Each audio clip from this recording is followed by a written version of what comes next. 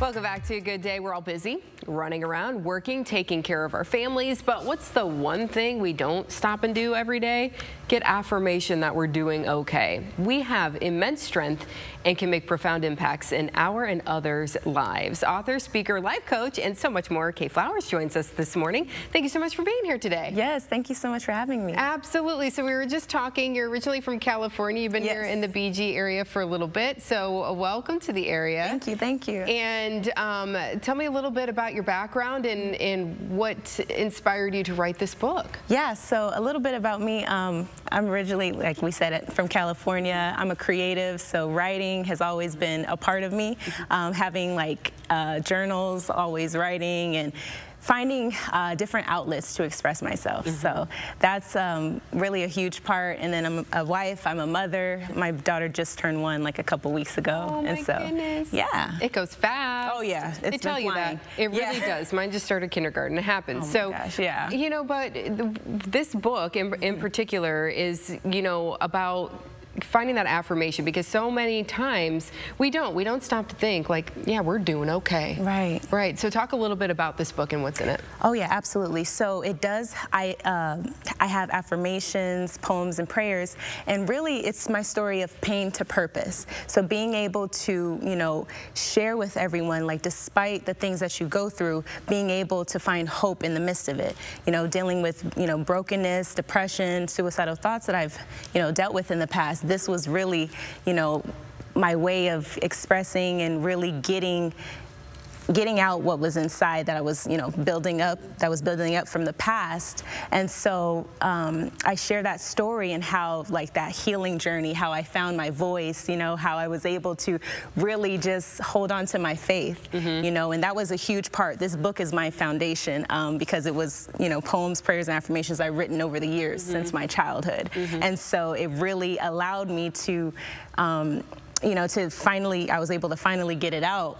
And so now I just, you know, hope and also have feedback that it has been, you know, helpful for others. Good. You know, you have chosen the positivity here. You know, there's some things that have happened in your life that some people might say, well, you know, why are you so upbeat? Why are you, how are you, you know, good right now? But, you know, it's a choice that you have made and have been all the better for it, though. Right, absolutely. And so being able to let people know, like, your past doesn't have to define your future.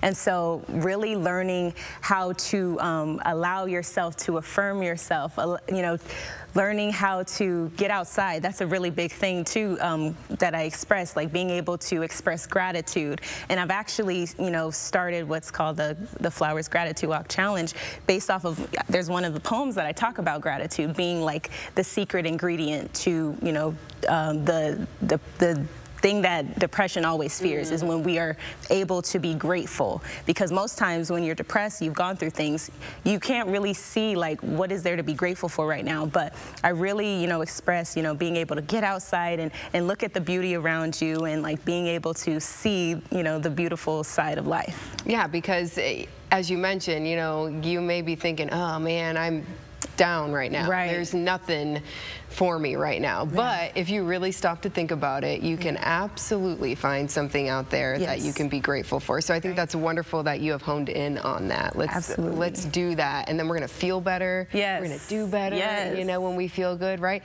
So you have an event coming up. People can come out and meet with you at the library, right? Yes, it's on September 16th at 2 p.m. I will be at the Wood County Library sharing about my book, answering any questions, meet and greet. So I'm definitely looking forward to it. I hope everyone joins, and yeah, it's going to be good. Yeah, and you also have a podcast. You have a website, so people can catch you in multiple mediums. Oh yeah, absolutely. So my podcast is Affirmations Journey with Flowerz, and so I go on there. I share, you know, different tips every week. I drop a new episode. So being able to, you know, find some excitement, you know, throughout your day, some inspiration to get through the week. And so I have that, and then on my website, kayflowerz.com, Kay Flowerz with a Z. That's where everybody can, you know, check out the different things I got going on. You know, it'll be nice to plug maybe that podcast or something into your earbuds and maybe go for a walk or something like that, you know, that'll really boost your mood, right? Oh, absolutely. And the thing about it is all of my episodes are less than 5, like usually 10 minutes or less. Okay. So I've had people say that, hey, I'm binging your podcast right now, and I just want to keep it super easy, listen, inspiration, and you can continue to go throughout your day. So yeah. Very good. If somebody wants the book, where can they get it? Yes, it's available on Amazon.com, or if you email me on my website, I can send you a signed copy of my book. Wonderful. Very good. So pick that up. Also come out for the meet and greet at the library on the 16th of September. Thank you so much for coming this morning, helping us feel better today. Yes, yeah, it's absolutely. A good day, right? Yes, absolutely. It's a good day. Yes, thanks for being here. Thank you. Well, next on Toledo's longest running 9 a.m. show, Gourmet Water, Sleeping Upright, and Lions Protecting Toledo's oldest building. Yeah, there's a lot happening next. That's coming up when Good Day returns. Stay with us.